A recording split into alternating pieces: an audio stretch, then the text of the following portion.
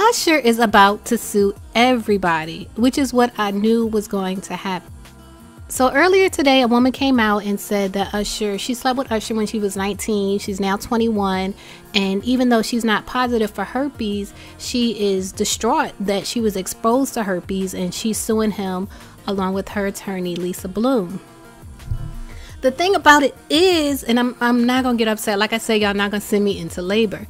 The thing about it is, nobody can prove that Usher actually has herpes. And that's why he's about to sue all these people.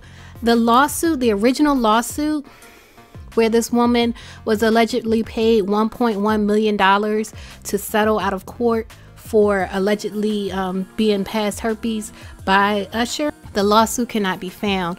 If you look back at my other video, I showed you it was allegedly filed in Los Angeles Superior Court, but no one can find it. Not Lisa Bloom, not the attorney for the second girl, and not anyone. So I'm going to play part of Quanisha's statement, and in the statement you'll hear her beg for Usher to make a statement confirming whether he does or does not have herpes. The reason she's asking him to make this statement is because her lawyer instructed her to do this because she cannot confirm whether Usher has or does not have this disease. Usher, if you are negative, please say so. If you are positive, you need to warn your sex partners so that they can make their own informed decisions.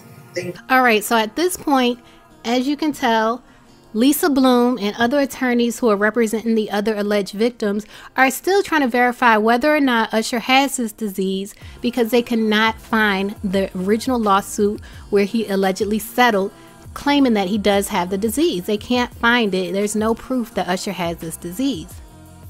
So meanwhile, I read on Sandra Rose that Usher is back in Atlanta. He's recording an album, and he's also preparing himself to sue everyone involved. He's suing the accusers, he's suing their attorneys, and I'm sure he's going to sue Radar Online and TMZ too. He is suing everybody. The lawsuit on SandraRose.com, she pointed, and I'll leave a link below to her article. She pointed out that the lawsuit that was printed on Radar Online has no front page. The front page would tell you who's suing who and who the attorneys are. There's no front page published on that lawsuit. The lawsuit cannot be verified when you look through the court records for Los Angeles Superior Court. And she spoke with someone personally who verified that Usher does not have this disease. So at this point, Usher, he hasn't made a statement, and basically he's just minding his business, getting his case together, and he's getting ready to sue everyone involved who's been saying that he's been spreading this disease knowingly, when in actuality there's no proof that he even has this disease. So we're gonna wait and see what comes out. Basically, when I look at this situation, it's not true. It's just not true. I don't see any facts in this situation. I'll put it that way. I don't see any proven facts in this situation. I don't believe Usher has this disease. I don't believe he's knowingly spreading it to these women. It's a shame, you know, that he's not faithful to his wife, but that's a whole nother story.